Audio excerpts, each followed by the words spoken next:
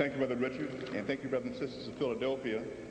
And indeed it is an honor to be asked to come and speak to the Marcus Garvey African Lecture Series for the UNIA with a very long and illustrious history. And I'll try to do my best to be clear in speaking on these points related to the issues of melanin as relates to black dot. What is black dot? What is melanin? I'm certain many of you have already had some exposure to these very old concepts. The name melanin is not the Kemetic name. It's probably more of a Greek name or thereabouts. And it was used in referring to a person, a certain mythological story that probably has African roots. The mythological story is one in which supposedly Europa, who was a goddess of types, and she and her girlfriends were walking along the seashore, and the god Zeus, who we now know was just the Europeanized version of a much older god type that was African in nature. But supposedly Zeus saw Europa and then became interested in her and then changed himself into a white bull. And then Europa got on the back of the white bull, and the bull rolled across the ocean to the island of Crete. Well, that certainly is a Europeanized version. I do not know what the African roots of it are. But in this concept, one of the children of this union was that of Melanin, a Melano, and referred to black. Another reference refers to melanin as referring to the blackness that occurs in the sky when the sun sets in the west. Now, both of these versions are found in the book Black Athena by Martin Bernal, the second volume. There's another reference to melanin, which refers to another mythological story in which Melanos was a man who overheard some snakelets. The mother of a snake family was killed, and the snakelets were left without anyone, and he befriended the snakes and fed them, and as a sign of return, they taught him how to communicate telepathically with the animal kingdom. So what is a common thread in all this? One, certainly has to do with blackness. Two, it has to do with extraordinary powers. From whose point of view are these powers extraordinary? Why aren't they ordinary powers? And if they are ordinary powers, what kind of game is being played to make them seem to be extraordinary?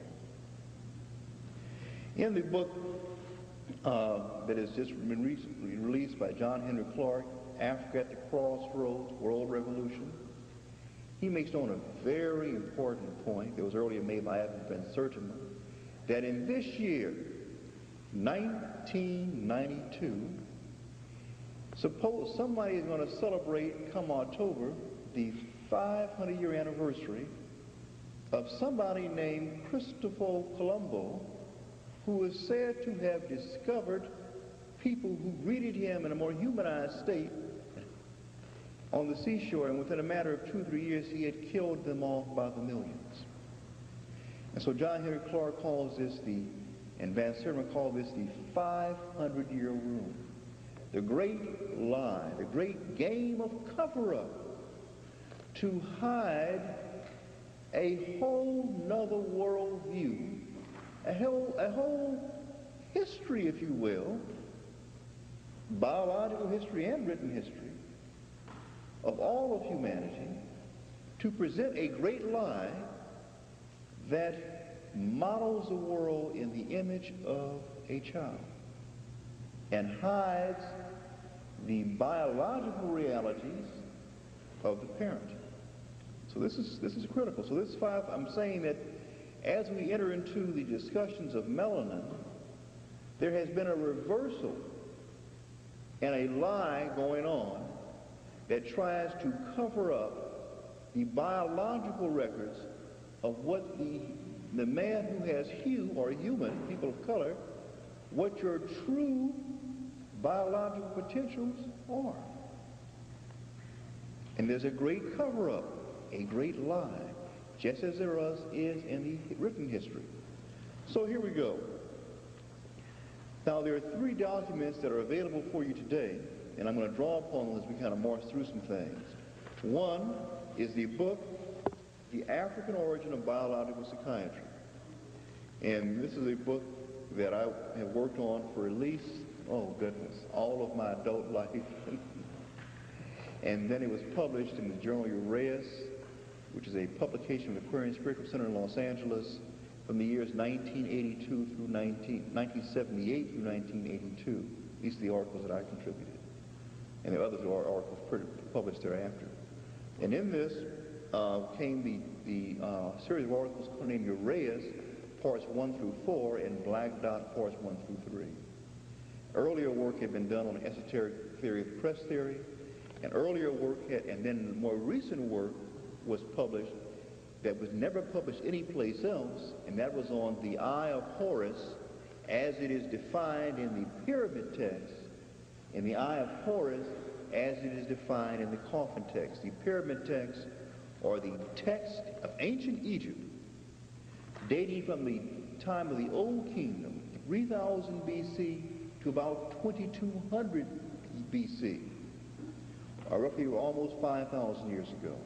The coffin text, or the Middle Kingdom text, roughly about 2200 to about 1800 or so BC. That's the middle period.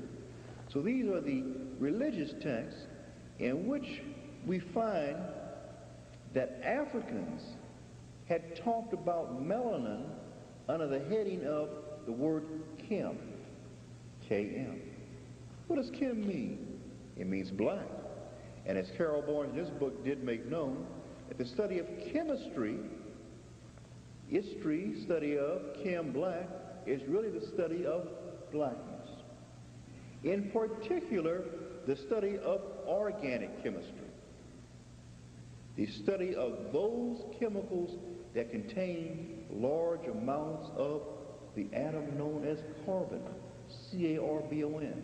Carbon, the same atom that makes up diamond earrings, diamond rings, crystalline form, but in its more liquid form, it is blackness. The graphite on your pencil? What about the blackness on your skin? The black in your coloring of your eyes? The black in your brain, yes, melanin in the core of the brain. So that in this book, we reviewed, especially in Black Dots Part 1, 2, and 3, the biological record of blackness as it operates in biological systems from before birth, from conception, all the way through the gestation in the mother's womb and the birth thereafter. We could show blackness in every life stage. But yet, the great lie continues that blackness is a sign of being inferior. Blackness, or melanin, the chemical that is responsible for black pigmentation, is a sign of being second-rate, of being dirty, of being more like an animal, of being not as advanced as those people who have golden hair and light skin. And that is the biggest lie that was ever put out. It is a lie that goes against life itself. I could take right now today any member of the most racist organization, the most virulent racist possible, and I could dissect them this minute and show huge amounts of melanin in the core of their brain, in the lining of their eye, in the neurons, cell junctions in their inner ear, in their skin in places, in their heart, lungs, kidneys, any organ in their body, and I can say, Now tell me what you're saying about blackness. You want to call them being an inferiority? You could not even be conceived without melanin. No way. So again, those are in Black Dots Part 1, 2, and 3. Let's go through some examples, and I'll kind of work it on through. The examples of it is that there's melanin present in your mother's egg and the father's spermatozoa. And when these two cells meet, the egg is fertilized by the spermatozoa, and the DNA from both cells join together. Where is our dear friend melanin? It is present in the outer layer of this fertilized egg. So the outer layer of the fertilized egg, or zygote, or what you'd call a blastula stage, later gastrula stage, or the ectoderm, is black. Contains black pigment. And this is true of not only blacks, Asians, and browns. It's true of mammals, higher primates, advanced mammals, lower mammals, amphibians, reptiles, birds, fish. Any animal that has a backbone has the same pattern. And why is that the case? Because melanin is God's felt point pen. What do we mean by that? That melanin is a neurotoxic agent. What is neurotoxic? Toxic, to develop lines of growth, neurons. Melanin sets up electromagnetic gradients or lines of force by which, as the cells develop, they migrate along these lines, just as you might have a blueprint, and station themselves along the lines of these electromagnetic fields. So melanin is the blueprint drawer in any living animal that has a backbone. Going further, this outer layer of cells invaginates and becomes a tube. And the end of that tube balloons out and becomes, guess what? Brain. The tube is the spinal column. The ball at the other end becomes the brain. All this are occurring from melanated ectoderm, from a fertilized ovum by a spermatozoa. The end of the tube, which balloons out, is known as the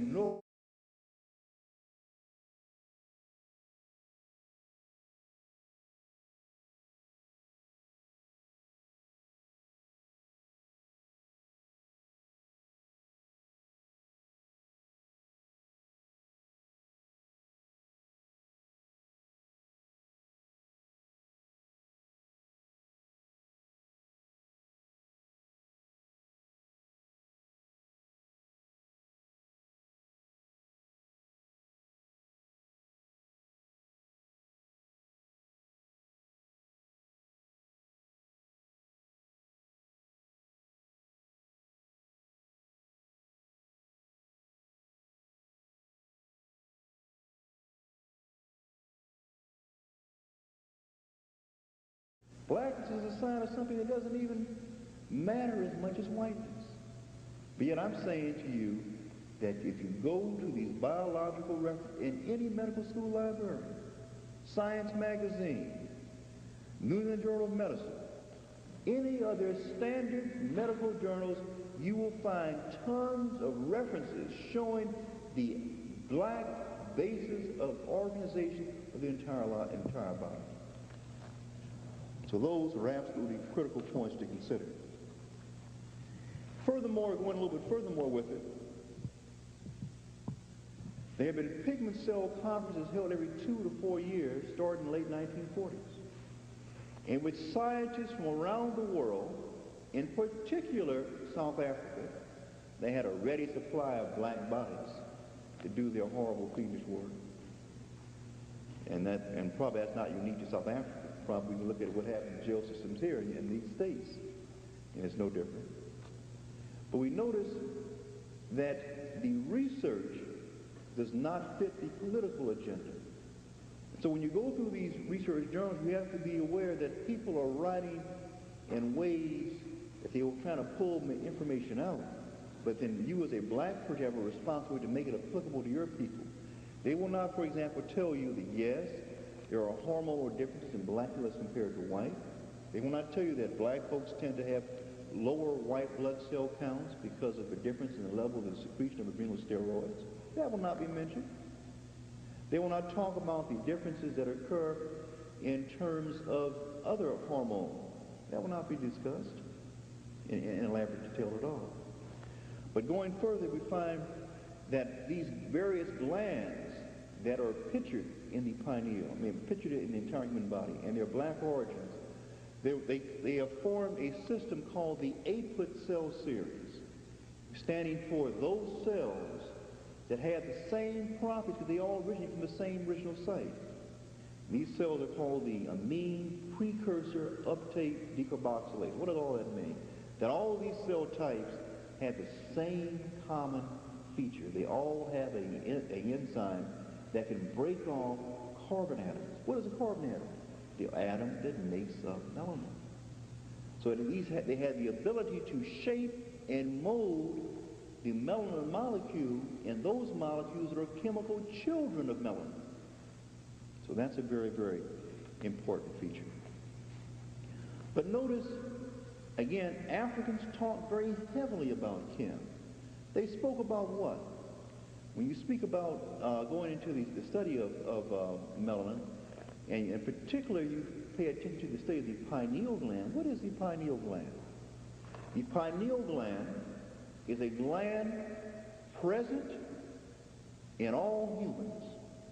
And again, most animals with a backbone. This is a gland that's present right in the center of the head. It is known as the third eye. It is a gland that is referred to in the East Indian literature as the third eye. But Africans called it what? They called it the eye of Horus. And what was being meant by the eye of Horus? It was said that Horus, who was the son of Osiris and Isis, got into a battle one day.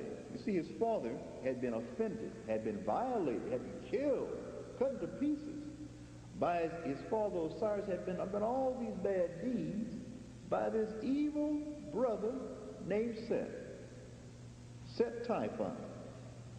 And so when Horus came into contact with Set later on, of course, Horus had some dues that he wanted to charge Set. And Set didn't want to pay.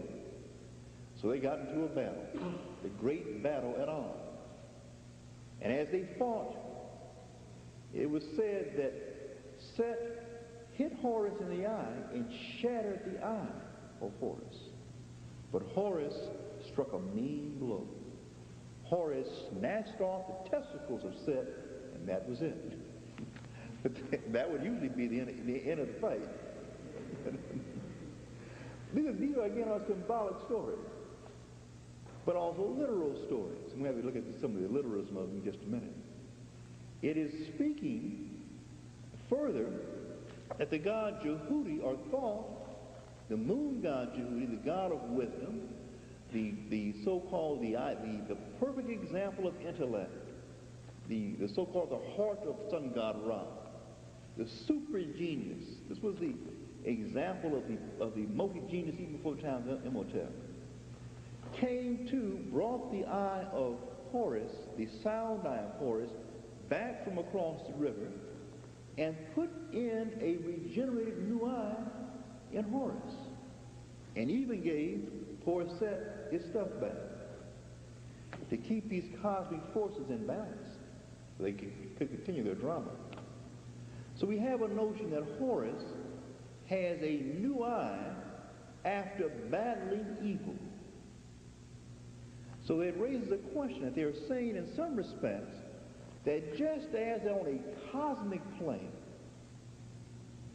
that the forces of light and darkness are in constant struggle, constant interaction, so too on a human plane are humans, people with hue, involved in a struggle with their own Cephean nature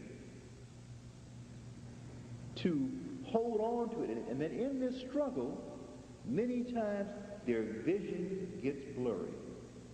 And they have to develop a new eye, a new way of seeing, based upon their ability to contain and to stop the reproduction of their own internal evil. You hear what I'm saying? Very delicate point. Now, I submit to you, fellow Africans, that Africans had studied the science of the mind so strong and so sweet that they had not only discovered the location of the soul, but the neurochemistry of the soul and its relationship to blackness. So now we're getting way beyond Sigmund Freud, way beyond Cortinelli, way beyond Russell Ritter. Now we're coming on back home to a study of the African true science of neuropharmacology, without all this fanfare and cover-up. So going further, we find these kind of things. We find that the pineal gland, again, was the name of the eye of Peru. We find that in the pyramid text and coffin text, over 100 references to the eye of Peru. It says that the eye of Peru is present in the forehead, and it rises up as thy father Ra, the sun, passes overhead. Meaning what? Something in the forehead is turned on by the sun. That was 3,333 years before Axelrod and Workman rediscovered the pineal gland was an active gland, producing a unique enzyme called HIOMT. But notice further, it said that at the pineal, that there were blue eyes, green eyes, and red eyes, and black eyes of Peru. And that it was possible to rise, and that the mission was to rise up with your eye of Peru to the heavens and to become a star. Not a Hollywood star on Hollywood Boulevard. That's not the star they're talking about. But a star in terms of the cosmos. They envision these kind of very strong powers. We find furthermore that the pineal gland is a gland that produces two major hormones. One during daylight, another one during nighttime. During daytime, a hormone known as serotonin is released.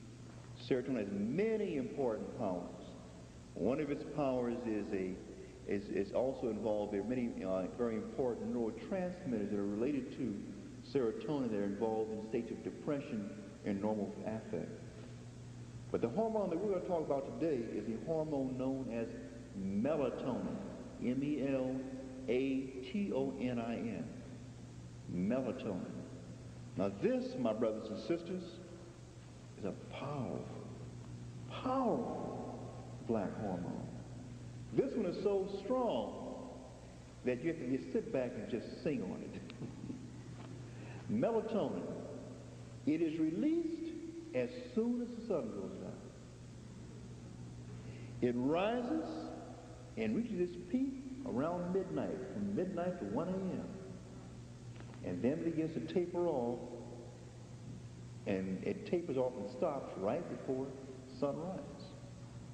Now notice this, that during the dark hours, a hormone is released by a gland in the brain, and this gland in the brain, this hormone is so powerful, it affects the hypothalamus, the pituitary, and many other organs throughout the body.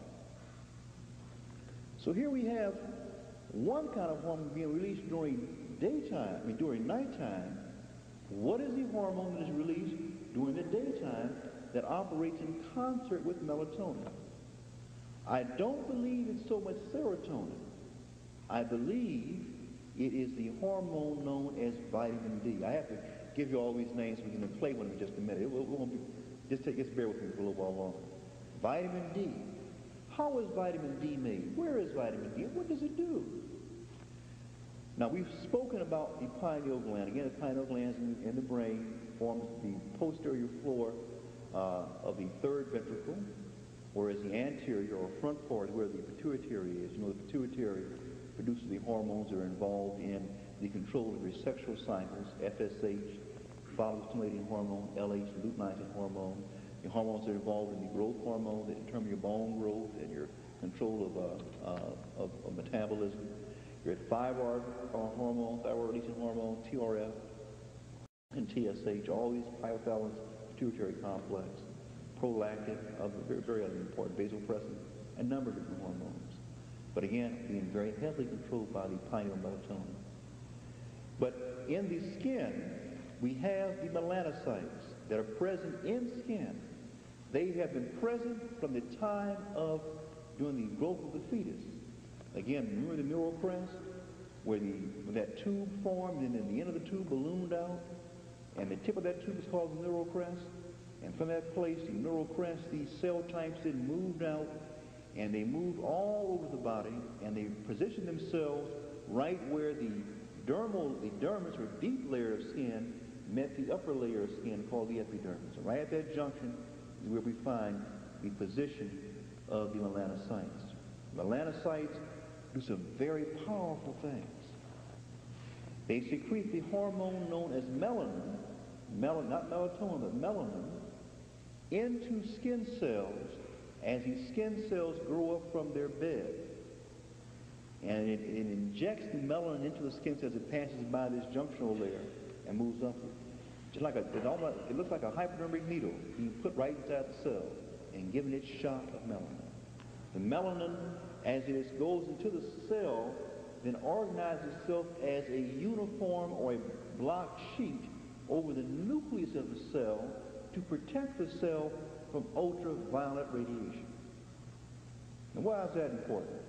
It's important because these intense rays of the sun, when it hits the nucleus of the cell, may knock out certain codes in that DNA and call for misreading of the code, and the cell will then will die or become cancerous. Now, I've spent most of my time out on the West Coast, and they had this thing called the Beach Boys and the Surfer Bunnies and all this, where all of those folks who spent, white folks, without much melanin in their skin, without any protection, by the age 28, 27, the skin was shot. It looked like it was the skin of a person who was 50 years old.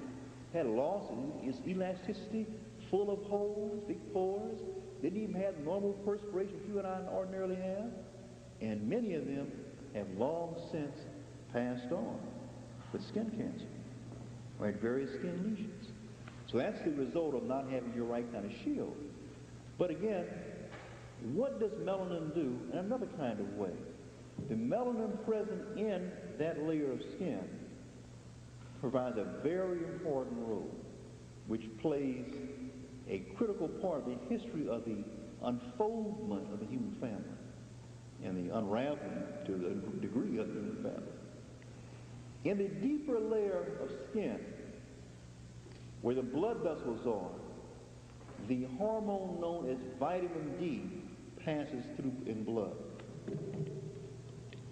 Passes in blood. It is formed in an inactive state called vitamin D1 and D2. As sunlight penetrates the skin, it actually energizes the hormone and makes it into an active form called vitamin D3, D4. The active form of vitamin D, as it passes through your intestinal tract, is what pulls calcium out of food into your body. Without the active form of vitamin D, you could eat all the calcium that you would want, and it would run right through, and you would have very little calcium being retained in your body. People who lack vitamin D develop a condition known as rickets, bow bones, bow legs, notchy ribs, soft bones. Women in their later years who have problems with vitamin D metabolism also develop osteoporosis, soft bones, stooped over, How many of you seen black women stoop over like this in their 50s or their 60s? Not a regular occurrence.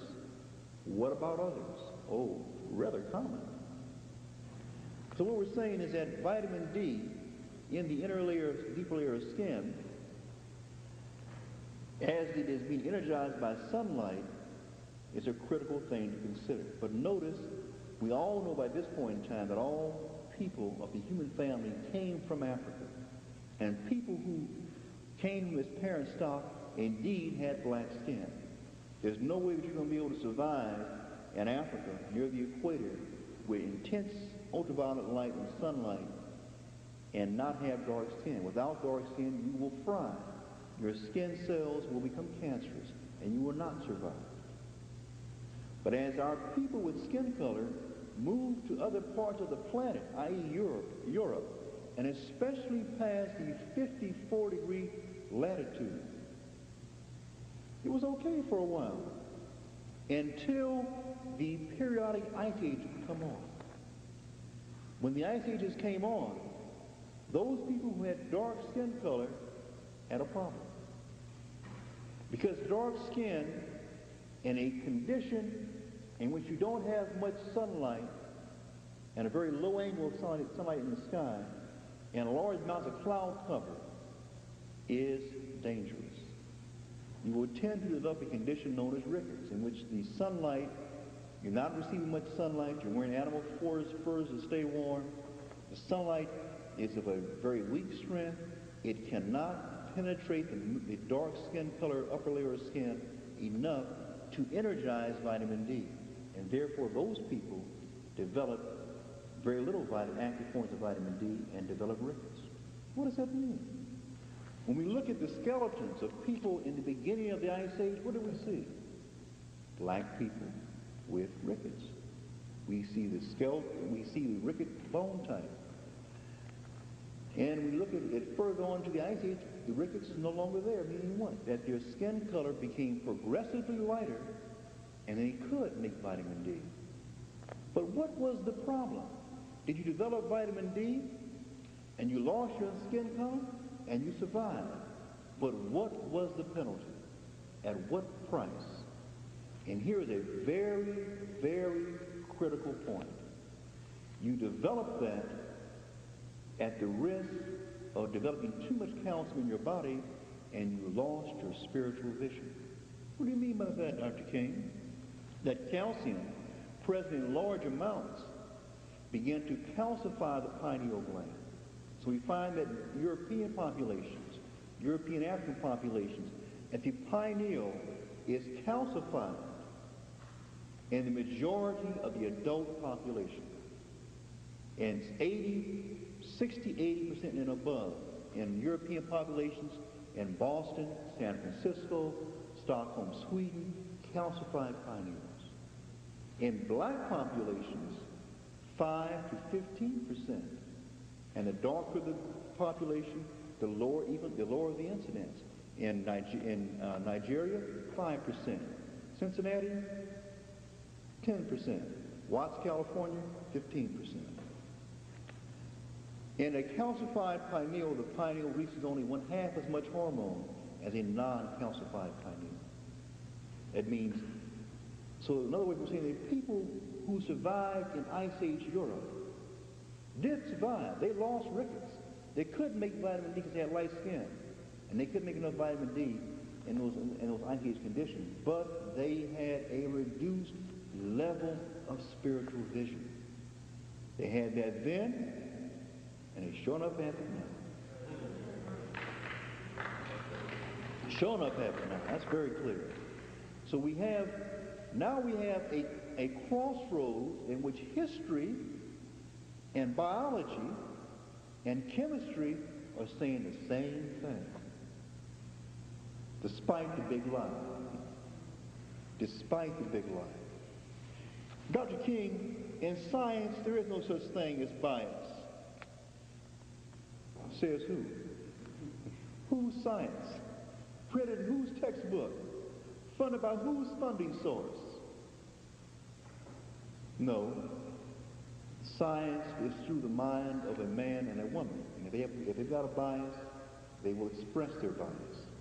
Bias has a very, very enchained legacy, if you will, in covering up and not being true to its traditions. Science is not a God. It's the people who write their versions of science. And the same way that you experience in the historical text, it is certainly rampant in the biological and chemical text, and certainly in when you speak about these points. So, coming back to the central point, that when Cheikh Anta Diop, in his book Civilization of Barbarism, speaks about the development of the Cro-Magnon type as being the emergence of the Caucasian community from their black Hottentot parents, which he does say. And he identifies the location at which this took place in Basque, Spain. He said that, and it took place between 20 and 25,000 years ago. That's right in Cheikh Anta Diop's Civilization and Barbarism. And he said that as the glaciers began to recede, that the Cro-Magnon Caucasoids went north with the glacier. They liked the ice. They had become conditioned to it. They moved north into Scandinavia, and then they went east into Russia, and further east into some parts further in near Asia. And then they turned south and invaded Greece. Hear what I'm saying? Invaded Greece and invaded India. And then came back around through what is called the Middle East, so-called Lebanon and Israel, and invaded Canada. But notice what was said in the Ninth Dynasty about Egyptian pharaoh in Margaret Lightman's book, Ancient Egyptian Literature, that said this, that this pharaoh in the Ninth Dynasty, during a time of turmoil, says, oh, lo, there go the lowly Asiatics. They come from the mountaintops.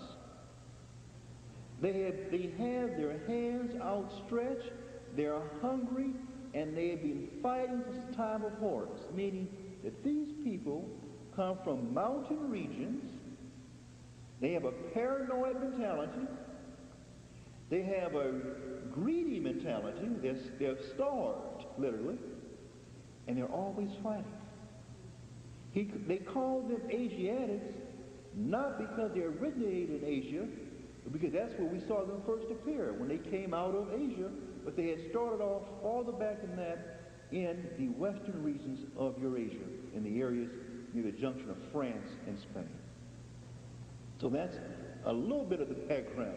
So we have another line. We have history, biology, and chemistry all crisscrossing the same thing. That somebody with a different kind of consciousness, with a different eye for Ruth, came in to our home, and he was paranoid, he was violent, and he was hungry. And he's been that way for a long, long time. So that was said before 2000 BC. And we knew his condition. Now, furthermore, it raised a question that when we look into another book that is called Thoth, the Hermes of Egypt by Bolin. Now I'm going to stop being the lecturer and now I'm going to be the school teacher a little bit. Thoth, the Hermes of Egypt by Bolin, it is said that Set used to not be a negative god. It was a god of the south. But following the invasion of the Hyksos, that the attributes of Set, which used to be positive, were then transferred to Jehudi or Thoth, and Set became labeled as the devil.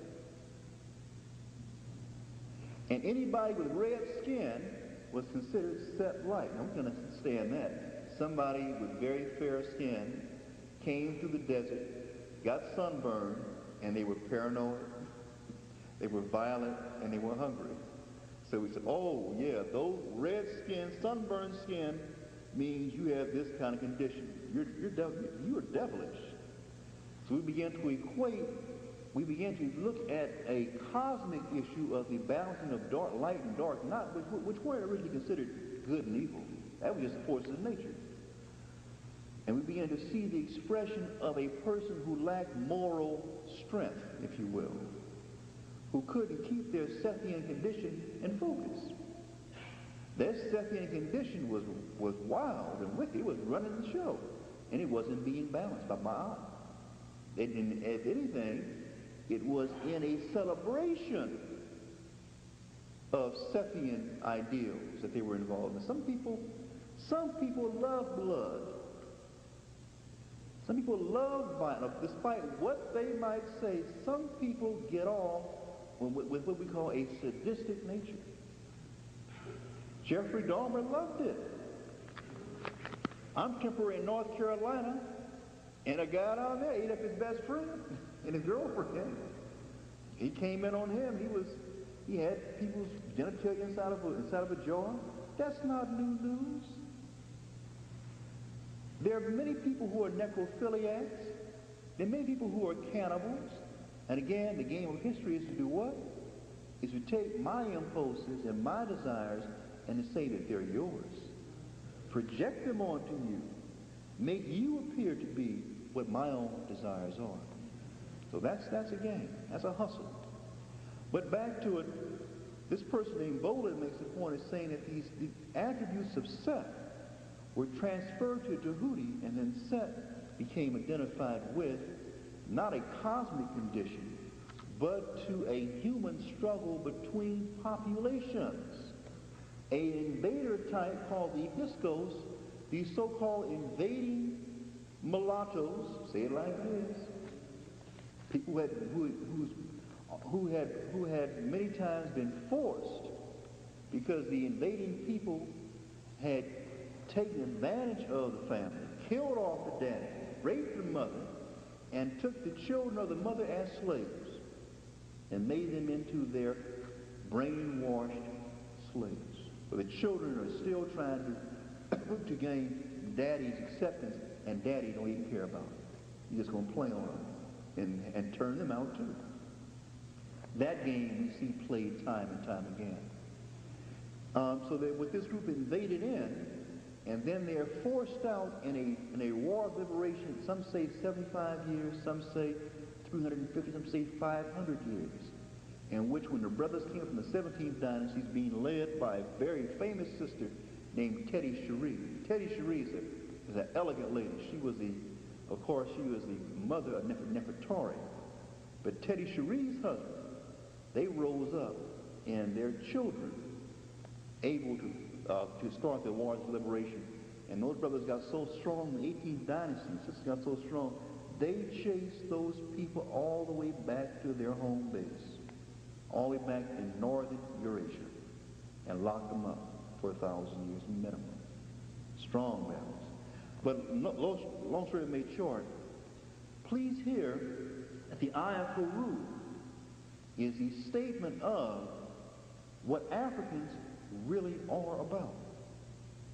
They said that there was a regenerated eye that could come on when a person had fought with their evil. So they had two different conditions. They had I'll give you an example, the educational system, which you already heard about. How many of you read George James' Stolen Legacy? I see a show of hands. Oh, most in this room. And so you've read in chapter 3 that in the education that there were 3 grades of students. The grade of neophyte, the grade of intelligence, and the grade of sons of light. And you've read that in a neophyte stage that you studied the laws of nature and you practiced the 10 virtues. In other words, you studied physical science and you also contain or develop your own inner science by practice of the virtues. And as one did that, then one developed a condition called inner vision. Inner vision, my sisters and brothers, is an activated pineal gland. Do you hear that? That when you had developed inner vision, you had developed the sound eye. Jehudi, the god of magic, science, and writing, then had given you a vast expansion of intellect. So it's say that Africans knew, in other words, at that point in time, you were able to be consciously aware and to move through your ka, the Ka. You could take your mind and project it in time and space. Be telepathic. You could really tap your genius mind. In other words, you knew that the mind had a supercomputer potential. It could pull memories from any ancestral memory that anyone who made up your bloodline ever had. Be it a grandfather, great-great-great-great-grandfather, mother, or whatever. And you could also pull ideas from the future. That when you reach this level, that you could then truly be a living God while on earth, even in the fleshly body. So can you understand, with that kind of knowledge, why it is critical that the oppressor has to cover up what our potential really is. Your pineal gland is not likely to be calcified.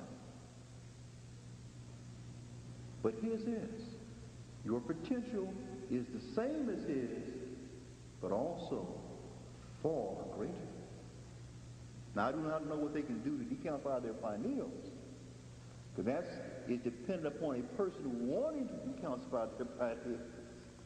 And I submit to you that some people love being like Seth in a negative fashion. But it's very, very important to consider what other issues that do come up. Let us just read, for example, what some of these statements are, what we said about ourselves.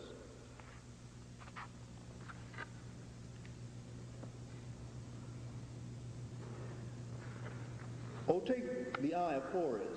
Prevent him, meaning Seth, from consuming it. O N, take the eye of Horus, the garment of which the gods are afraid of. O N, Horus has attached his eye to your forehead for you, in his name, great of magic. O N, take that of which the gods are afraid, just as they are afraid of Horus. Take the eye of Horus against which Seth acted. In other words, you have to really struggle with it. And that the struggle involved a study of science and living a virtuous life. Now, the virtues, there's a list of 10 virtues in stolen legacy. You can also read about the 42 negative confessions that are cited in the book of Coming Forth by Day, also cited by Budge, also very heavily cited by our own illustrious Dr. Yosef Ben Jarkana. But these are ethical ways, moral ways of relating to your family members in a way that will help you both to prosper. And also, it will help you to stay on the good side of the ancestral world. Because truly, to do things that run against your family line will mean that the ancestors who do live in us will cut us off from inner knowledge. Now, in the same notion, let us consider some other aspects. We've already covered that the melanin is a biologically active chemical present in skin cells that is also present in other organs in the body, brain, lungs, liver. That the pineal gland is a gland present in the brain that produces a hormone known as melatonin during darkness, and the hormone melatonin affects the production of melanin in skin through the pituitary, MSH, melanocyte-stimulating hormone, and it also very profoundly affects all the major glands in the body. We've also considered how the melanin, as it's exposed to light, determines the formation of vitamin D, and how vitamin D controls calcium being pulled back into the body. We didn't say this, but I can say it now, that vitamin D is a powerful hormone that acts in concert with melatonin. So just as melatonin acts upon the body to produce one kind of, you get tranquilizing effect, that the vitamin D is an activating hormone, so it is the signal inside of the body of being exposed to sunlight. So it is what is called a somatotropic hormone. It makes things grow. Now, all this being said is to come to the key point, and the key point is that melanin is a doorway by which energies can move from the physical material level up to the spiritual level. It's a divine molecule. It's a life molecule. And in those things that were first, imagine this, in the very beginnings of life on this planet, 4.5 billion years ago, that those life-living chemicals could actually take sunlight, hold on to sunlight, and convert into a chemical that can be used as food so that that animal could reproduce itself, or the plant reproduce itself. So that's a critical point. Melanin is present in the eye, for example. The inner lining of the eye. You can even see black, white, or color only because you have melanin in your eye. In the layer of the eye called the pigment layer of the retina, it is a layer that as the rods and cones shed their discs of photopigment, and the discs again have captured photons, particles of light entering the eye. And as it hits upon that layer, the melanin plucks the photon of light out of the carrier molecule that for color vision or black and white vision, and converts it into an electrical charge. That's true of all eyes, be it black, white, green, or whatever. There's melanin present in the inner ear, that when you hear sound waves, the inner ear nucleus that has pigment, it converts a mechanical wave into an electrical wave, an electrical thing. So notice sound, vision, all these things very heavily involved in melanin. But let's take a little bit of a different track. You're being very patient, because I'm kind of going through this in kind of slow style there. Let's look at it from another standpoint. And I should also mention that melanin is also, that the pineal gland in particular, is involved as an anti-cancer hormone. It slows down the production of cancer, especially breast cancer. That the pineal hormone, melatonin, is very actively involved in the woman's menstrual cycle, and that people can develop amenorrhea or a lack of a menstrual cycle because of adaptation with the pineal. For example, when a woman goes through a long fast, she many times will become amenorrheic. When she goes through a period of stress, intense stress, her menstrual cycle can get thrown off, and that is operating through the pineal melatonin, which is a stress hormone.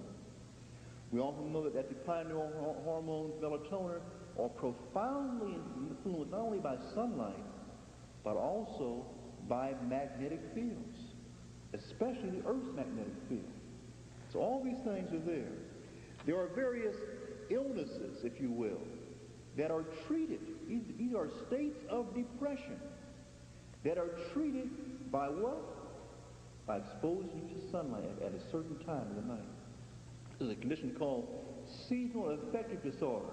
And when people become depressed from the time, usually from October through about March, during the time of low sunlight or winter, and that they become irritable and cranky and mean and sluggish, and they also develop abnormal sleep patterns, they develop cravings for sweets, the sugar-free, and all those kind of things, and that the treatment for is expose them usually to an hour or two of sunlight of a certain kind of strength during the nighttime hours to extend their amount of sunlight exposure.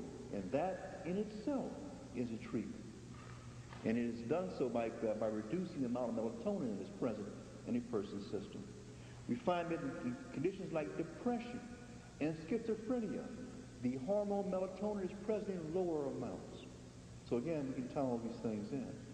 The various medications that are used to treat for depression, lithium, antidepressants, operate through pineal hormones. Very important. So there's a long list of things. And again, I went through painful detail to review a number of those, and it is present in this paper, which is a new paper called the Eye of Peru, which is available in the back. And this is a review of the biological medical research of the pineal gland in the past 10 or 11 years. So this is new work that has come out since I wrote the book. And so this is the very newest thing. And it will probably be out just as one time, because I will, when it goes into the new book that I'm working on, the Eye of Peru, the editor usually shrinks things. So that's a struggle that all right, you have to bear with. I'm certain I'll have to deal with it too. But let's look at it from a different perspective. In this, I'm going to use another paper that is also available called Comedic Images of Light, Sunlight and Moonlight. Now, after this, we're going to stop and have questions. So it won't take too much longer. Just bear with me. If we ask the question of sunlight as it impacts upon biological systems, especially because the skin is the first eye, as one author has said. The skin is the first eye. The pineal gland is the second eye. And these two eyes are the third and fourth eyes. Because in the early life forms, the first eye that came into being was the skin. It was this thing which would receive light and convert it into its various forms. In the older life forms, the animal forms had eyes in the front of the head and eyes in the back of the head. And the eyes in the back of the head withdrew into the brain and became a gland in the higher life forms. The lower life form, it remains, for example, in the western fence lizard, as an eye on the top of the head. But in the more advanced forms, such as humans and primates, it became a gland, still reacting to light, still releasing hormones in relation to light and darkness. In the comedic concepts, again, this new paper that was just written, of images of sunlight and moonlight, Africans had very particular concepts for sunlight and moonlight. When it came to sunlight, they saw light in three different aspects. They saw it in terms of the sunrise, the full noonday sun, and sunset. Sunrise was pictured as the god Khepra, Khepera, a god which was pictured as a dung beetle rolling a ball, the sun, across the sky. Now, Khepra was used for a particular reason, because it seemed to portray the African knowledge of immortality. They knew that in the human condition, there was something in the human that didn't die. That when it had gone so far and appeared to be dead, something new would come out of it and take life all over again. And so they observed that the dung beetle, which would roll a ball of animal, usually elephant or a large animal like that, feces across the floor of the savannah and put it in a hole and bury its larva inside, that from this ball of dead fecal matter, here came new life, new animals bursting out and flying away. So again, the morning sun, something about the sun being born again was critical. The noonday sun was pictured as Horus Ben-Hetep, or the sun in its full radiant power. And you can read about this in the Gods of the Egyptians by Wallace Budge. But it was said to have been made by the Besnet, or the so-called blacksmiths. The Horus Ben-Hetep is a very, very ancient title. It goes all the way to the beginnings of Egypt. It goes all the way to the beginnings of Ethiopia, which preceded Egypt. It goes all the way to the beginnings of a place known as Kui land, the place in the Mountain of the Moon regions between the western Mountain of the Moon, the Rwenzori mountain range with 12 peaks and one central peak, and the eastern Mountain of the Moon, or Kilimanjaro. It goes to the beginning of the Ainu people, the so-called Homo erectus type, that type which over 1 million years ago, these Africans later went out and populated the entire planet. So that's Horus Ben-Hetep. That takes you back to tapes. And when you get to that in studying the issue of the blacksmith, and not only the blacksmith see as Etfu, but also asking the questions of Horus Ben-Hetep and the Ainu population and where did they originate from. And so when you come across a story, which I won't have time to get, well, I'll touch one lightly here, the story of Ifa. Now remember Ifa, for those of you who have studied of Yoruba are familiar with Ifa, I'm certain, where Ifa speaks to a certain traditional system of science, if you will. of the relationship to the Orishas and to the deities of the unseen realm. But Ifa was also pictured as the first Twa person who made a mind map of the unconscious. Ifa was said to have gone, and this comes from the book, the Pygmy Katabu by Halei. Ifa was said to have gone inside the mouth of the moon. What does that mean? Ifa went inside of his own mind. Ifa went to the inner realm. And he was chasing a black pig, a black boar. And Ifa had these 3 spears. And Ifa was a hero hunter. He chased the boar inside the hill. And he said he took all 3 spears to throw them to slay this boar, or this pig. And he killed it. But the pig was too big to bring out. It's too big to carry out. So Ifa went on outside and got a rope to tie around the pig and pull it out. But when he went back inside with his rope, the pig was gone. And he saw a bloody trail going further on down inside the mountain of the moon. But Ifa, being fearless, went right on behind him. And he heard some noise as he went on down further. And lo and behold, he came across a woman with a white face who was a sorceress from the land of the dead. And you have to listen to the symbolism. This story is over 1,000,000 years old. Listen to the story. And he says, and the woman tells him, "Are you dead?" He said, "No, I'm not dead. I just came in here by chance. I just went inside my inner mind by chance. I got tricked." And she says, "Oh, why don't you come with me and spend the night with me, try and get sweet with him?" And he was repulsed by her coming up like that. She wasn't an attractive white-faced soul at all. He was turned off, you know. But next thing you knew, she got close to him and checked the mood. She got close to him and she jumped on his back and rode him and says, "Now you go to my village. Brothers, beware." Beware. Rode him to the village and said, "You're going to stay here for a while." He said, "Oh, I want to go home." "You got to stay here a while." Then the husband of the chief came up and said, "Are you dead?" He said, "No, I'm not dead." No, he said the question, "Are you dead?" "No, I'm not dead." He said, "We got to stay here for a while." And so Ifa stayed there. He sat on a stool. The stool stuck to his behind. Again, the issue of the Archon stool and royalty. We have to consider all those points.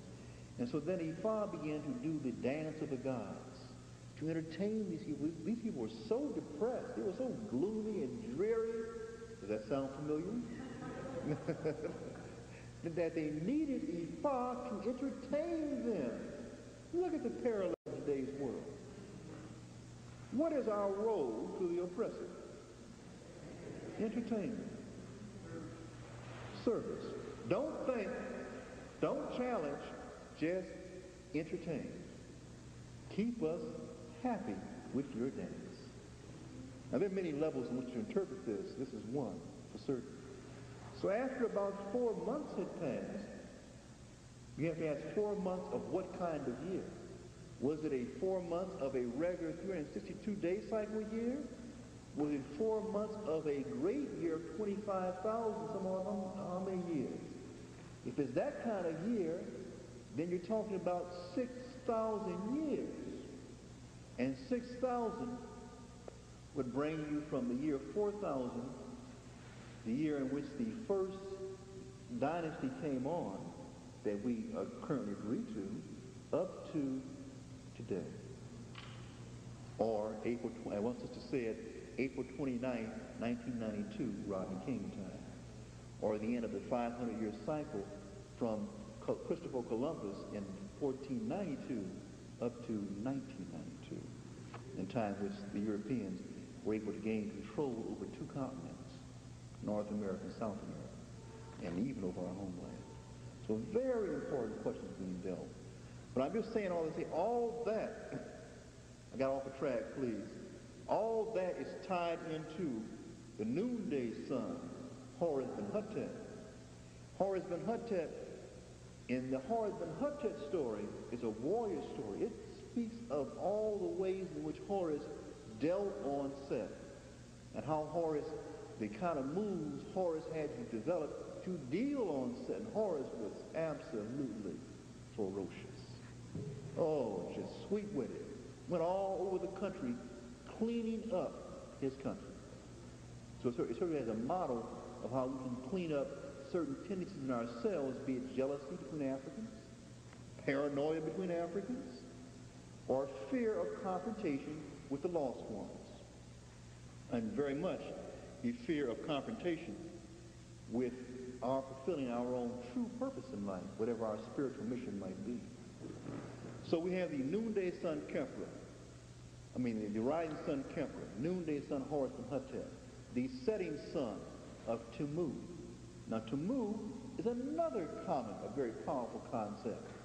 Tumu, the god of the setting sun. Tumu was said to be the first human to be worshipped as a god. Tumu was said to be the first man. So in other words, Tumu is the correct name for the original Adam, not Adam. That was the name we use for our own concept of Adam. It was the name Tim or Tumu. Now these various concepts of light indeed were considered in terms of the pineal gland or the eye of Peru. Let us consider one other aspect, and that has to do with the concept of the moon. A very critical thing, because when does the pineal hormone melatonin operate? During darkness. And I submit to you, brothers and sisters, that part of our enslavement, mental slavery, the oppressor knows who you truly are. He knows he can't compete. That's known. As long as they practice certain negative conditions, they can't compete. But they're hung up on practicing certain negative conditions. They love it too sweetly. It's between them and their God to come to terms with that. I, as a psychiatrist, I cannot make anybody get better who doesn't want to get better. I have no control at all. We just play games. And I have a lot of people who play games. Lots and lots. But it's not about healing. It's about wasting time, playing. Now the other point, but yet when we come to this thing about moonlight, notice the story. The god of moonlight is Tahuti, or Thoth. And Tahuti's primary companions, female companions, are the goddess Maat and the goddess Seshet. All three of these principles relate to states of mind, states of genius mind. The god Tahuti, or Thoth, was considered the perfect image of a super genius mind. Notice what that's saying. That Africans knew that inside of their own being, there was a part of them that was a god. Not a guess, but a reality. And it was a super genius quality. That meant that every African has a part of them which we call that special black factor. You know when you're in a crisis and you got to show enough get down and you step on it and then you hit light warp speed and do something fantastic, and then if you're still in mental slavery, say, oh, what was that? Oh, I'm so happy the Lord saved me. You saved yourself. But you didn't give true credit to your other self. You see, the oppressor knows there's a little you and the big you. And here is a key point of the game. A key point of the game is to hypnotize Africans and to make them only believe that the little self is the only real one. And to dismiss the big self as fantasy. Too good to be true. Or worse yet, Dracula or Frankenstein. Or the bad nigger. Any of those images or of super excellent achievement, the so-called super. Nothing super, that's just regular stuff. Africans called it the ka factor, the soul factor. It was this thing that was freed up by living a virtuous life and studying science. So the oppressor's game is to hide images of black excellence of mental function. When a black person like Michael Jordan plays basketball and shows great skills, they say, oh, it's what? Instinct. It's automatic. He didn't think it through. It's instinct. What is that trying? They're trying to hide. No, it's not instinct. He spent years and years of hard, diligent study and work. When it comes to a person like George Washington Carver, they do not want to talk about him at all. Why? Because George Washington Carver was the greatest living chemist on the planet in probably the past 10,000 years. But how did George Washington Carver become that? Did he go to Harvard?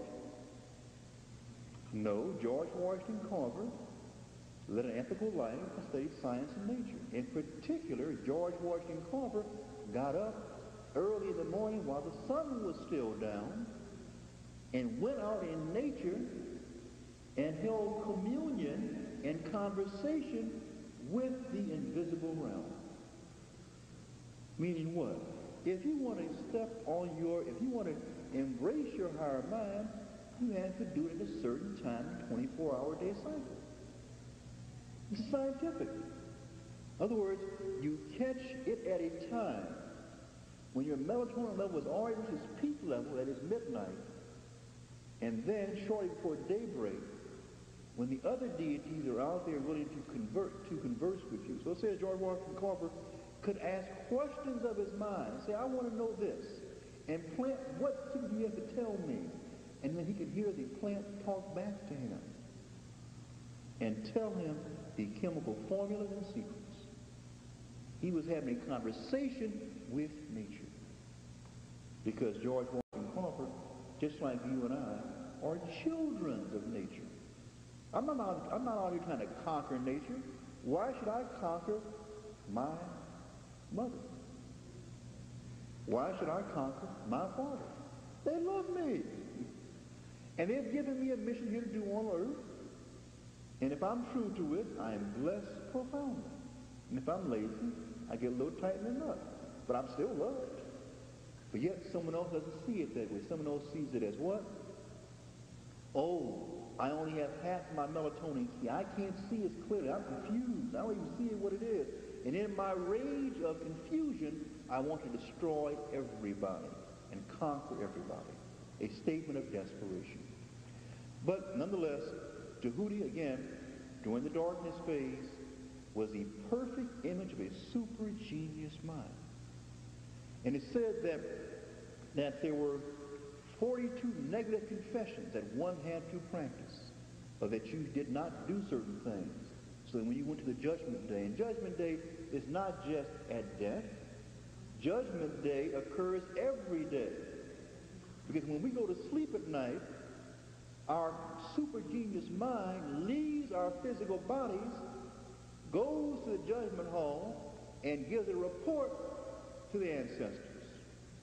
Ancestors say, do you qualify for some more information, or should you get a spanking today? You want to wake up depressed, or do you want to wake up feeling glorious? Are you willing to be adventurous and humble, or are you going to be arrogant and foolish?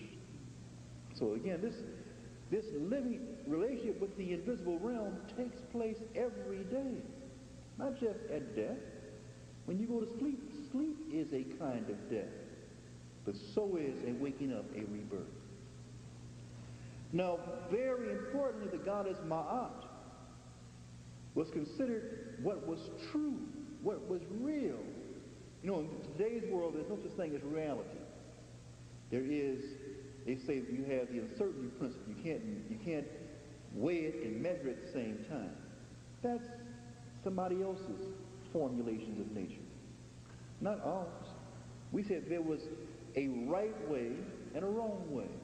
There was a right course for the sun to travel across the sky, and with a right way for light to enter into your eye, a right way for you to your family, a right way for you to find your mission in life, a right way to live. And Ma represented that. And she was the goddess, the chief judge in the hall of Mati, where there were 42 gods, and one had to face these 42 gods in the judgment phase when one passed into that realm on a daily basis and at the end of a cyclical basis. A last point, the goddess Seshet was considered to be the goddess of the hall of books. So again, all of these mental factors seem, from the African point of view, to be tied to the nighttime phase, the phase of darkness, that phase in which a person was actually in contact with their own God potential inside the core of their own minds. And again, they were doing so with a sound eye of Peru and using powerful chemical keys to unlock the doorway to their inner mind. Now, all these things I've taken some pains to go over in this second paper called The Dramatic Images of Light, which is also available. But let me just kind of bring this to a summary and to a close. We have questions and answers, if you so please. In looking at black dot, a person asks, what does black dot represent? Black dot, on an esoteric level, represents the door. Its technical name is door. Door, Dalet, dot, the unseen door. If you will, the 12th sephra on the so-called tree of life. And this door is a door by which energy moves from one realm to the other, from the spiritual realm, very fast-moving realm, into the dense material realm, or from the material realm, dense and physical, back to the spiritual realm. That Africans had defined this in a lustrous detail, in a super scientific manner, in the pre-dynastic era of Kemet. Kemet goes back over 100,000 years before the dynastic age. And that the African studies of science had gone on from the time of the parents of Kemet, Ethiopia, all the way back to the parents of Ethiopia. That is the study in Kui land by the African Ainu people who are the parent stock of all humanity, who were engaged in science and exploration over 1 million years ago. So I do not know how many civilizations rose and fell in that time, but I can say with absolute certainty that the pineal gland is a critical... Not yet. Here we are. No, yes, not. Hello.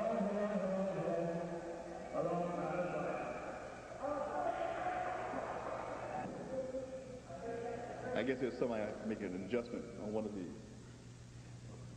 But that was a critical point to raise, is that the black dot, doorway to light, moving through different realms, sunlight and darkness, and that the study of biology is a strong study to show the the chemical basis for another level of expectations of human achievement. But that, in summary, that these statements of the biological aspects of humanity and psychology and spirituality are all in the library. And it is a game of propaganda, politely called propaganda, more forthrightly called lying, trickology, hustle and pimping of information, twisting and playing games with truth that keeps a person in the dark. Sigmund Freud studied African studies of psychology. He studied Osiris, Osir, Amenta. He said that he spent more time studying history than he did psychology. Carl Gustav Jung, same story. But the trick is how to keep these people asleep, or we can steal their treasures. But that day is over. That day is gone. Judgment Day has come. Judgment Day is here. It's 1992. 500 years have passed. That time of theft and control is past. It is the 500-year cycle of the phoenix that will rise and fly again. It is the end of a 6,000-year period, the 4 months perhaps of Ifa. But it is time, my sisters and brothers, for Ifa to come back on out of mental, to wake on up, step on out in the light, say, oh, it's a nice little rest. I had some rough dreams there. But now that I can see again, I guess I'll be getting on back home. And by the way, bring my treasure on behind me. Thank you.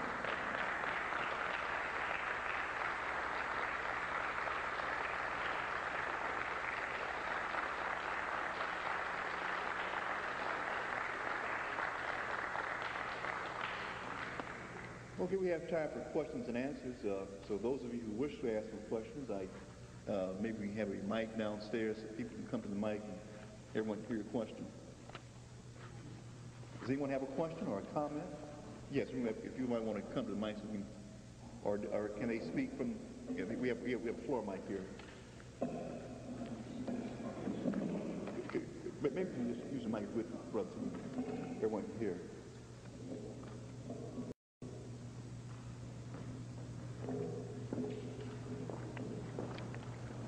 Yes. Yes, spoken by vitamin D. Yes. And calcium. That is true what you said. It's true that if a person has different types of disease, stuff like he, in reality, has vitamin deficiency. Yes. And the root of that vitamin does that vitamin deficiency come from the mother itself? The reason why I say that is that the Egyptians believed that the birthplace of a woman inside of a stomach, they call that chamber of the city of birth. Okay. Okay. Within that city of birth lies the very city that you see out here. Okay. Everything that you see out here is inside of her too. Indeed. Now, if you look at the woman as being a mother, now if she's being a mother of nature itself, the first thing that the white man had to do was get to her first. Because once you got to her, you got to the city of birth. Yes. And out of that negativity that he put it in, came the negativity that we see today. Yes. So the question I'm trying to raise is that basically all the things that's happening to us as a species is where we lack certain history or certain type of hormones, certain type of secretions of the wrong negativity that brings about the change that we see today. Well, I mean, that's a very critical point, and I was just trying to raise an issue that we really have tried to maintain our civilizations, but sometimes there are cosmic events that take place over great spans of history. And one of these may have been the onset of the cyclical ice ages that have occurred periodically. And so the people who live in those parts of the world in which the ice age did come on, for those folks who were trapped behind the glaciers, that whenever those ice ages come on, you're going to have a certain part of your population who are going to convert to light-skinned types and with a different kind of mentality. So that suggests that there may have been in the history of our planet many different ice ages and a repetitive cycle of the emergence of a devil from an ice age state. So that's a theoretical point because I don't have the proof for it. But you raise a very important condition, a very important question, that is, no matter what the condition externally, if we have the right kind of way of handling ourselves internally, we can handle that condition.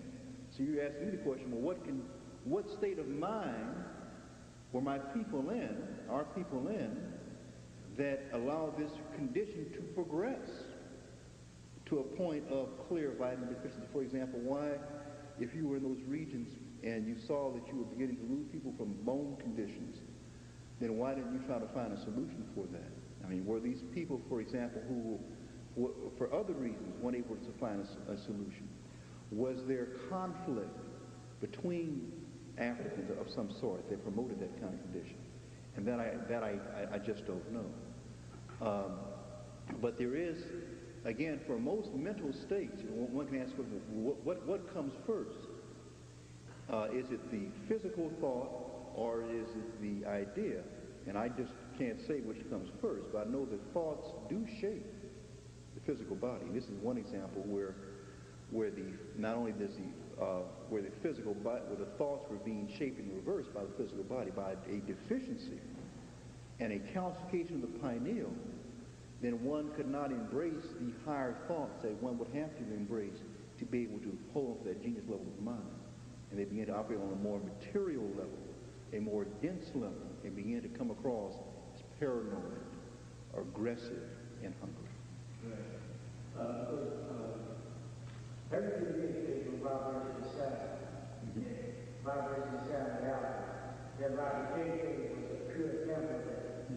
Because for 13 months, they didn't expect our vibration on sound. They heard it, but they didn't expect it because of the verdict was not guilty. Now, the reality is that when we see the film, what we see wasn't the truth. So to control people, you don't expect their vibration, nor their sound, nor you expect their reality. Indeed. Because we represent reality itself, and we represent the highest in the vibration and sound. Indeed. When you talk about sex, you said the color red. But red represents the color of passion. And passion is the lowest red is the lowest vibration color in the universe, which represents the devil itself. Dog is the symbol of passion, represents God. So in reality, when you deal with red, you deal with the red carpet. So you deal with the low, you not deal with the high. The number 3 itself is the number of reality. The 3 represents 12. It represents 12 of the high. It represents the fullness of something. So when you deal with the third eye, you are dealing with the eye of reality. That's all. Very good. Thank you, brother. Thank you for your comments. Very good. Thank you. Given the differences in the physiology of African people as opposed to European, and with the melanin content, in the field of psychiatry, how should a person practice the impacted by that information in terms of the types of psychotropic medications that are prescribed for illnesses like schizophrenia, illnesses like reactive stress, those Sure. And let me speak of the current day practice and what some prospects of the future might be. Current day practice, of course, I'm not speaking in the detail kind of I gather that you are a practitioner of sorts.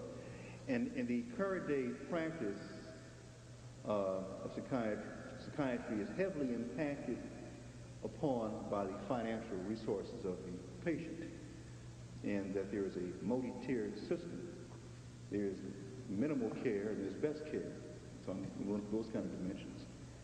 And that is, unless the person is a truly motivated practitioner, and often a starving practitioner, that a person usually, the way it is done, that a person who sees a person who has minimal resources is given minimal treatment. They are most often misdiagnosed and most often mismedicated and mismanaged.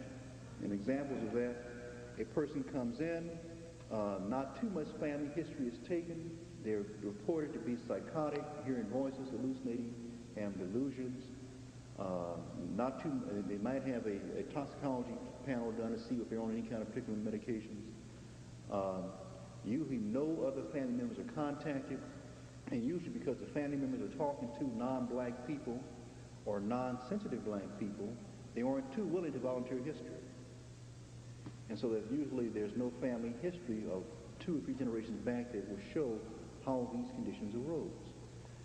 The diagnosis that is used most often is not that of depression, it's that of psychosis or character disorder. And the person is usually parked on a high dosage of medication, antipsychotic, and they're usually left on this high dosage of medication for long periods of time. And the compliance rate of the patient taking the medications are abysmal under those conditions. And so the person usually has repeated episodes of dysfunction as they go off their medications prematurely, and then they're forced to go back on, usually by court order. Usually, and if you're male, or depending if you're male or female. If you're male, quite often your behaviors are defined as being aggressive and dangerous, and you end up in the penal situation right quick.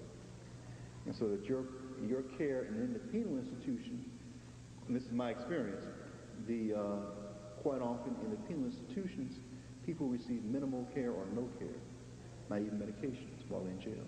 Often thrust in the general population, and usually are abused, taken advantage of in the general population, or left to be grossly psychotic so that it will be easily misused when they go through the court process.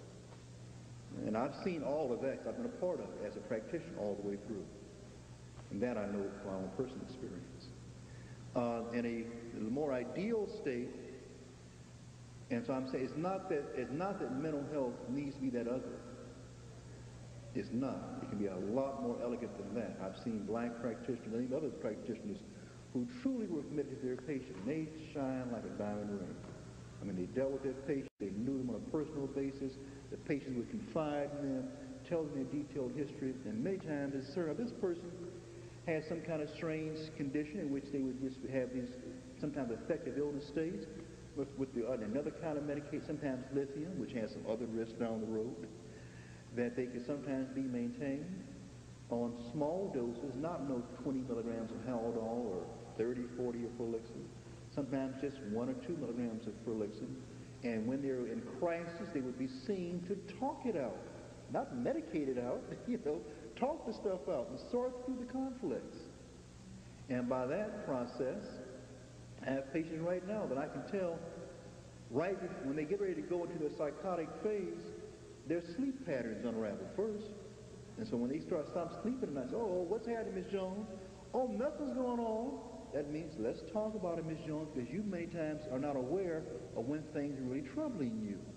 And I take a detailed history and say, oh, and let's get your dreams. The dream content will many times show what the conflict might be. And I also talk to other family members. Oh, yeah, that's Mama doing her thing again. That's Dad doing his thing again. So we get this kind of history and catch it in the bud before it becomes full-blown. And also the medication levels are usually reduced. But many times a person, if they need to be on medication, they may not have to stay on it until they can resolve. Sometimes medication can be a lifelong thing, or many years, but it must be a dose that it does not remain the same dose. It has to be titrated up and down, dependent upon need. But again, the third-party payers many times put a cap on how many times a patient can come see the therapist. So they can't see the frequent monitoring. And if the therapist has to bite the bullet, and that whole story, and deal. But let's look to the future. What else is on the horizon in the way of treatments? What is on the horizon in the way of treatment is using light itself to treat affective illness states and depressional states and psychotic states, and using portable handheld magnetic field generators to treat certain affective illness states, postpartum depression, and certain psychotic conditions, and using mineral replacement, particular vitamin E as a mineral replacement in the treatment of certain what we call high oxidant or high free radical content type psychotic states. So those are some of the things that are right around the corner that will probably be employed. More so, of course, the light treatment of depression is currently in use even at present. So those are some of the, are you a practitioner, my brother? No. Yes, a practitioner involved in the same struggle. So these are the kind of struggles we go through. But I should say this: what I have usually found is that it is critical to get a life history of the patient, usually from other family members as well, because they're carrying the same issues generation from generation from generation, the same stuff over, and might be a little bit surface dress on how it is managed. Same issues being passed through multi-generations. Multi-generations. Other questions, sisters and brothers?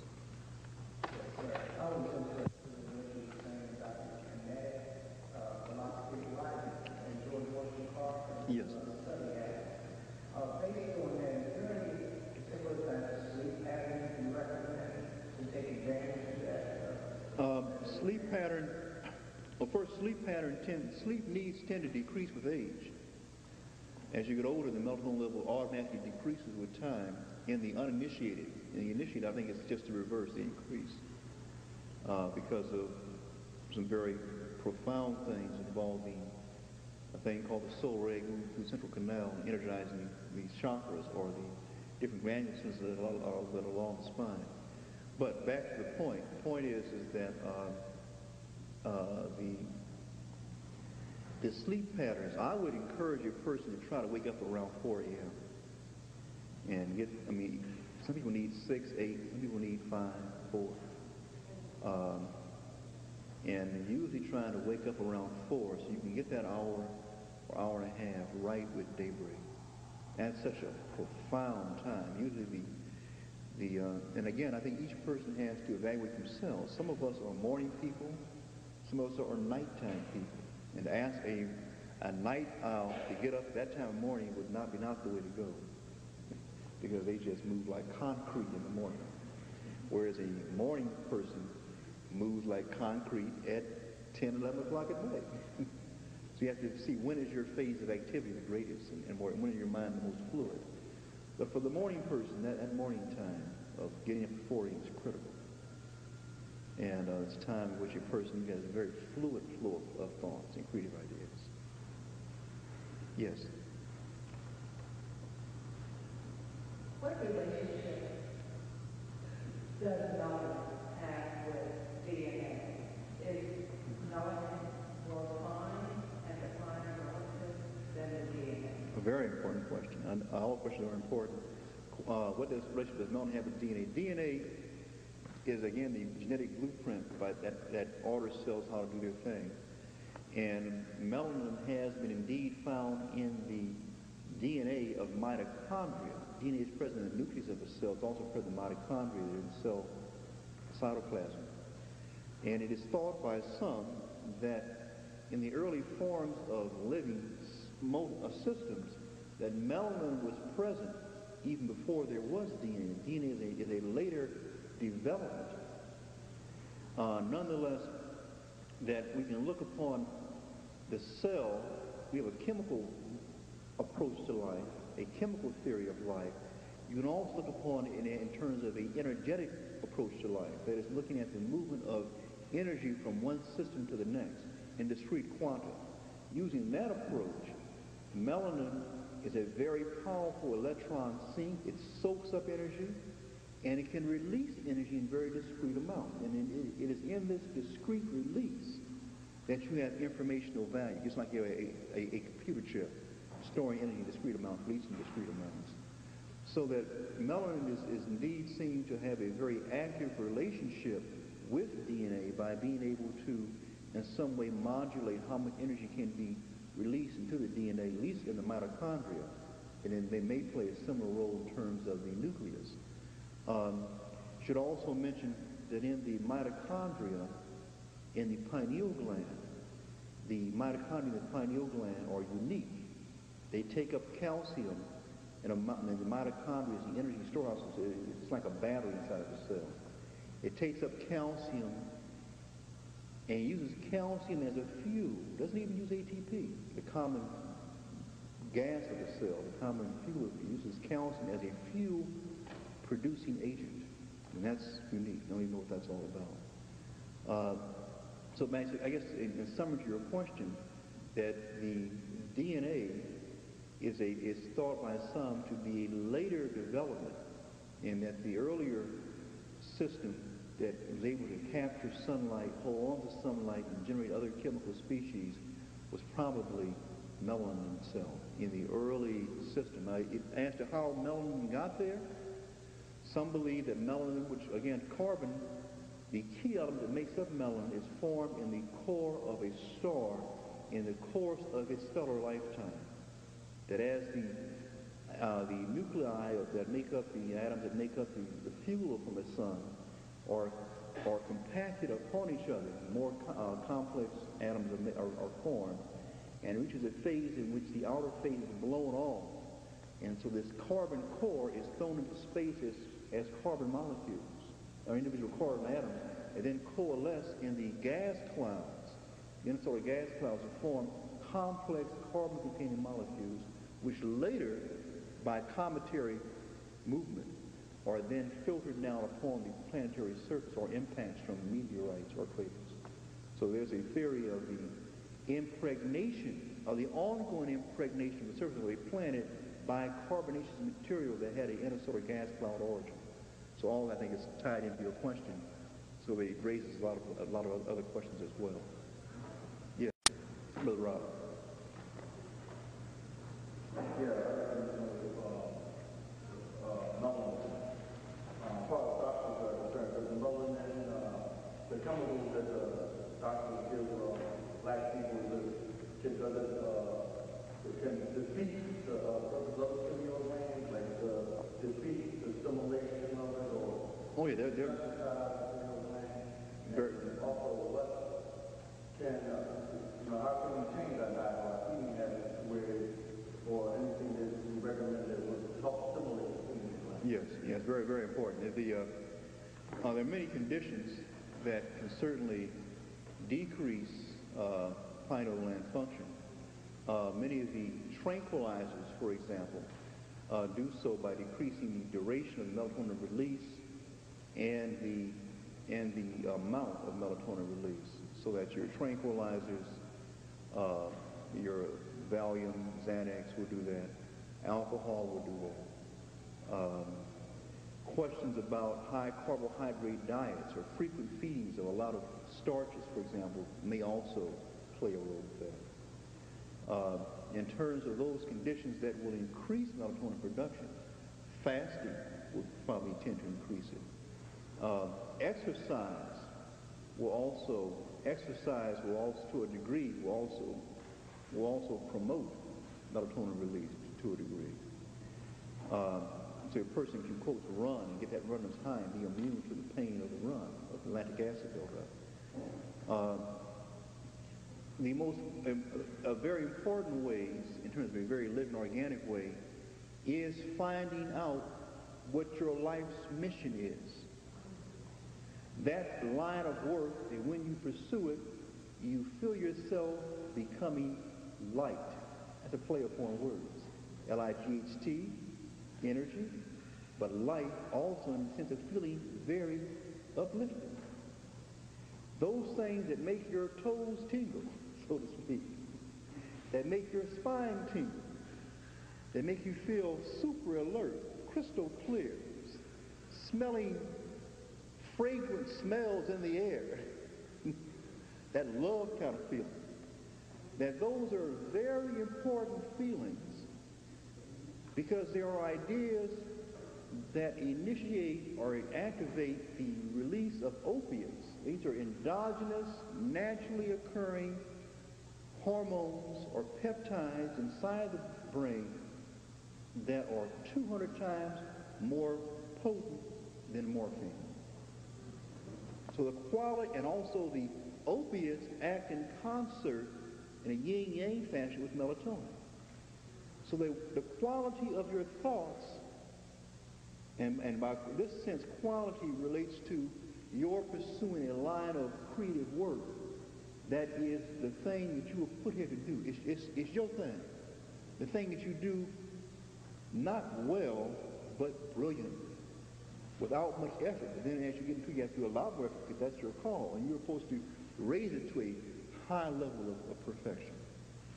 So again, also those same kind of high-tone feeling thoughts occur in the quality of the interaction between a man and a woman.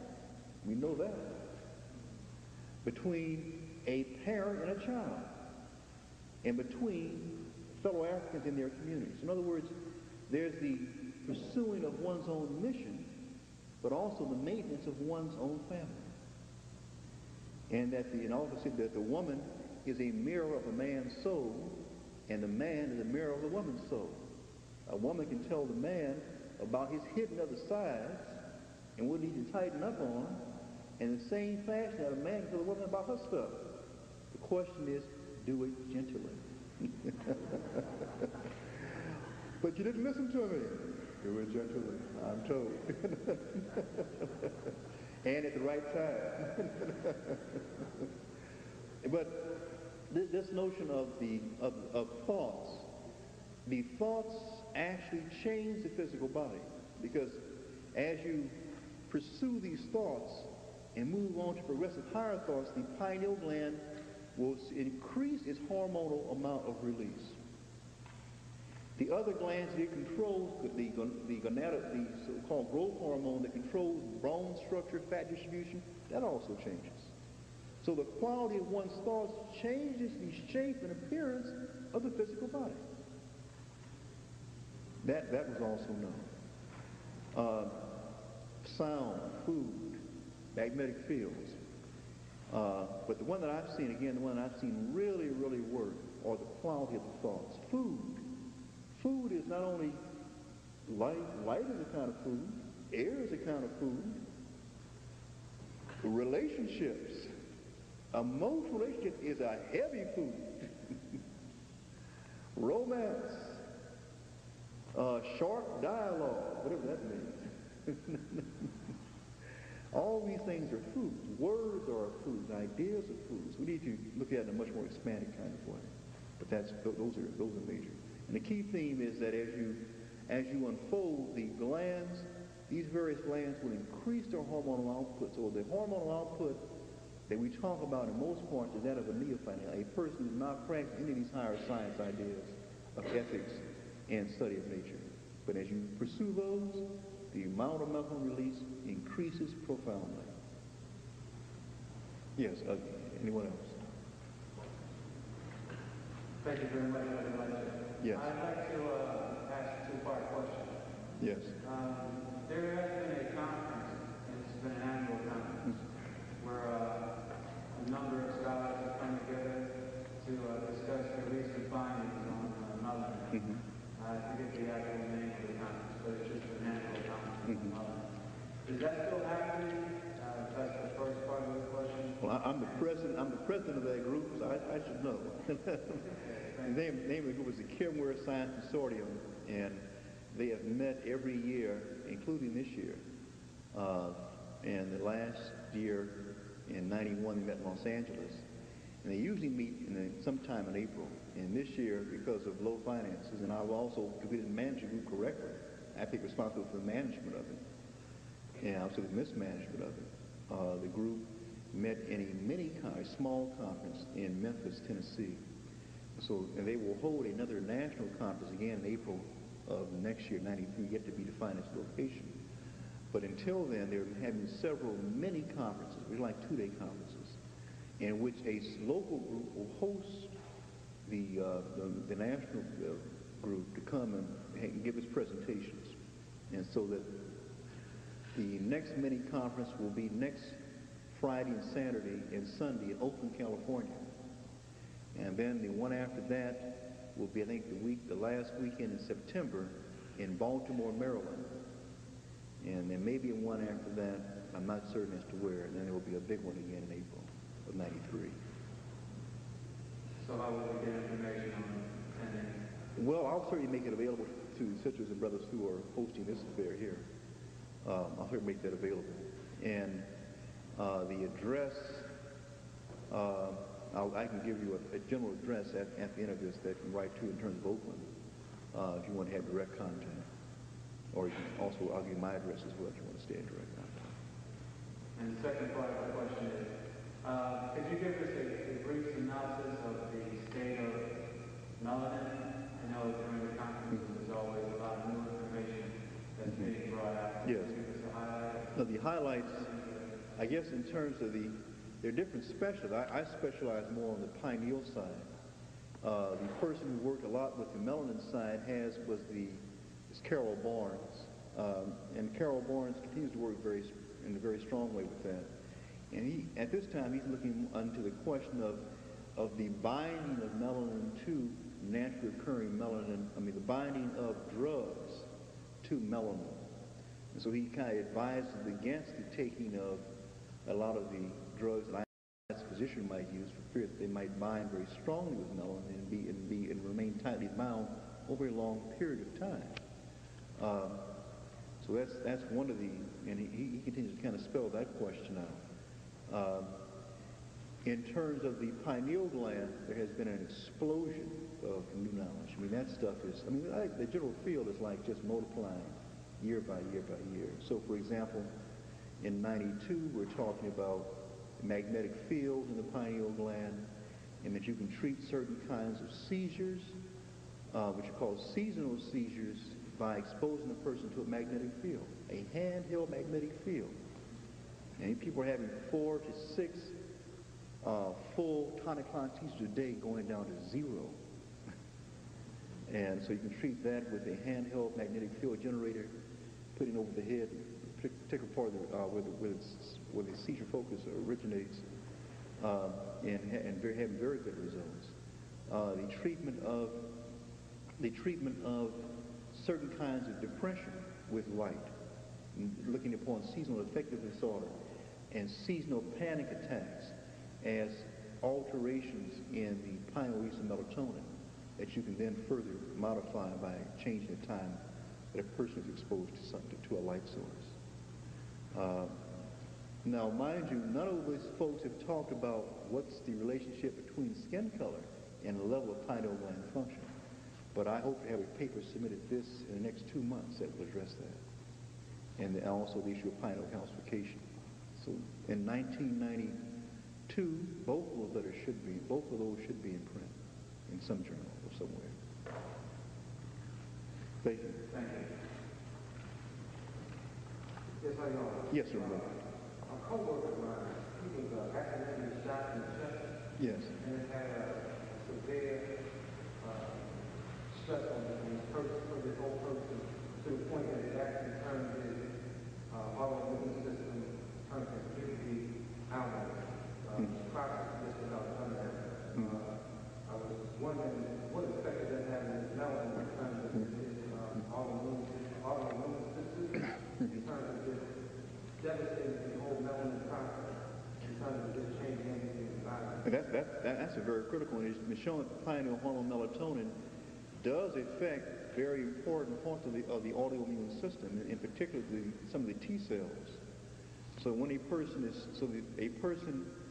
melatonin level, for example, when a person gets depressed, he might have been depressed about being shot and being immobilized. I don't know what the condition were around me, being immobilized, loss of income, the pain, chronic pain, and maybe the condition in which this accident occurred may have been very depressing for him. May have mobilized a lot of fear and rage, or a lot of sense of being overwhelmed. And he may have experienced a depression that would result in a lowering of his melatonin levels. And when the melatonin levels were lowered, then the cells that help mediate his autoimmune system became disarrayed.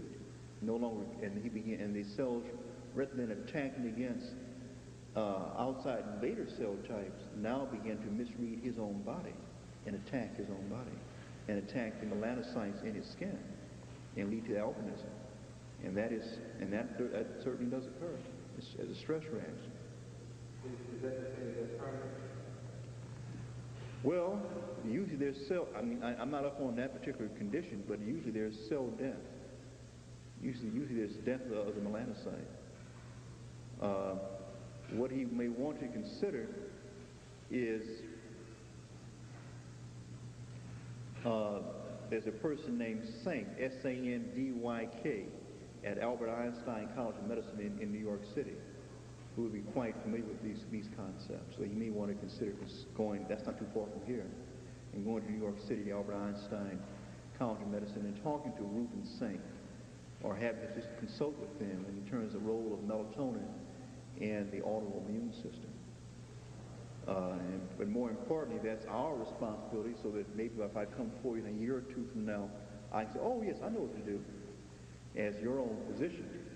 And that's why you come here to see me, to encourage me to continue on and also learn from me and make others see the relevance of this kind of work and find how it works in your own life. He may also want to increase the melatonin release. He could increase his melatonin release by taking large amounts of tryptophan, that's present in bananas, for example. He may want to increase the amount of melatonin release. Now, I should have mentioned this. Do his problems get worse during the winter months or they there's no seasonal pattern to it? I couldn't say that. He may want to look and see has the rate at which his problem has come. He said it's almost complete now. It's almost his entire body now. So those are things. A pigmentation left behind his ear? Pardon?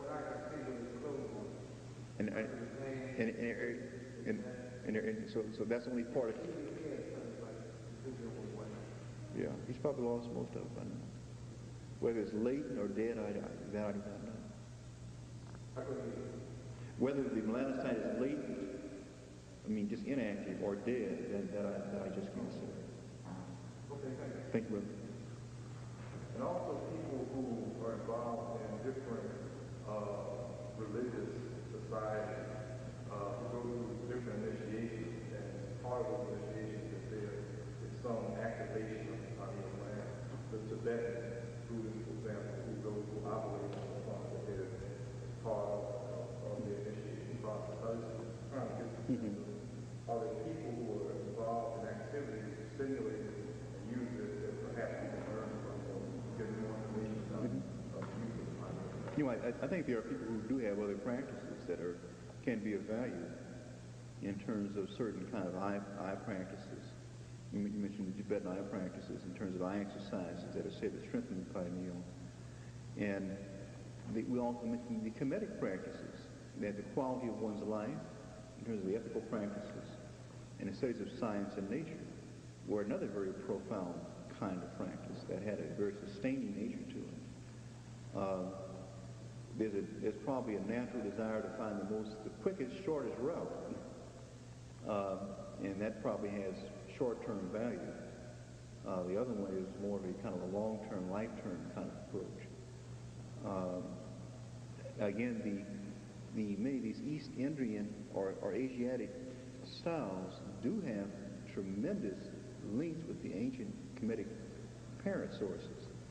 Hearing that when Kemet, that prior to the fall of Kemet, according to George G. and James Sloan Lake, there was a worldwide university system throughout the world with branches on all the major continents and headquarters in Egypt. And that when the old world fell, then these various places became out of contact with each other, and many of the initiate scientists, as they left Kemet, as it was being overrun, went south, went west, and went east into these various places as a place of sanctuary to continue their work and to continue their studies. So there was that kind of history to it. So a lot of them do have some of the same traditions. The reason why I asked the question is I was wondering if you make reference to the Kemetic system, but I was wondering if there are any things you could point to specifically that could help a person who is looking for an institution to form some things that they can get involved in a real way. Okay. That point in the direction. I know, for example, there were classes in I guess in the LA area through the Aquarius Spiritual Center. Yes. Places like that. Are there other places perhaps that one can go to and get involved in a consistent way, something that can lead a person in that direction? Yeah, sure. I mean, I think it's important to have support groups around you to kind of share information and keep certain disciplines active. And you mentioned the Aquarius Spiritual Center, who has a Black Gnostic Studies, and they have a mail order system that's kind of can be obtained any place in the country just by mail. And there are other groups. I mean, there's ASCAC, for example, that has active studies, which you've now formed in this area, in which you have a access to an international group of African scholars, sisters and brothers, who can show you the library, really, in terms of what books to have access to promote certain studies. So that one can go into the 42 negative confessions, the 42 assessors, and study these things in detail.